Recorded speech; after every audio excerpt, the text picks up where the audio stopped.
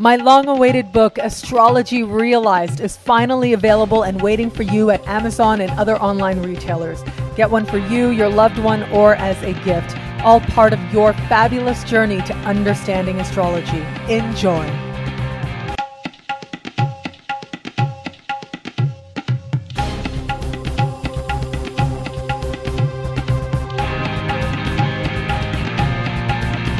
Hello, fabulous Taurus. Welcome to your horoscope for October 2013, Love Focus. I am your astrologer, Nadiya Shah. Thank you for being here.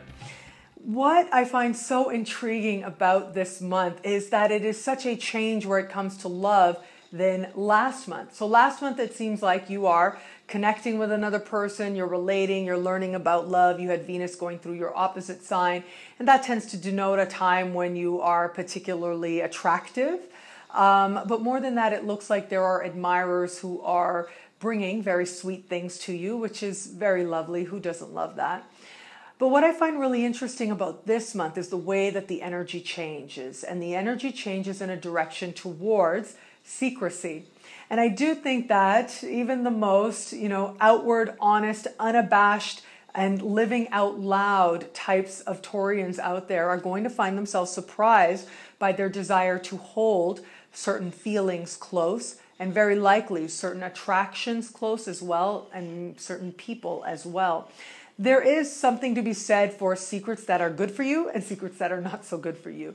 And so depending on your circumstances, you are going to decide which it is that is manifesting in your life and what you feel about it and what you are going to do about it. For a lot of you, it looks like these are secrets you are consciously keeping. And the reason is largely because there is something exciting about having something that is all your own, something close to the heart, and something that is only within you and just one other person.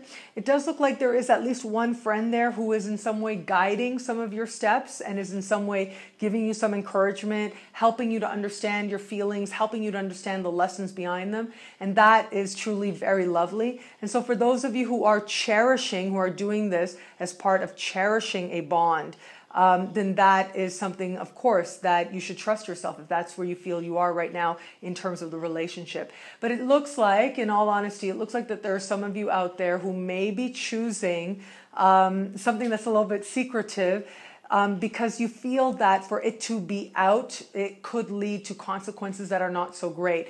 Now, there are times when this is actually really healthy, and it doesn't mean necessarily anything deceptive in terms of doing something that maybe you may regret further on down the road. When there are circumstances that speak to a need to keep things a little bit close to the heart, keep things quiet, or at the very least, let's see what it actually is supposed to be before action is taken, then that's actually very good. For another percentage of you, where it comes to love, it's not so much that I'm seeing secrecy, but I'm seeing some things are better left unsaid, that type of situation.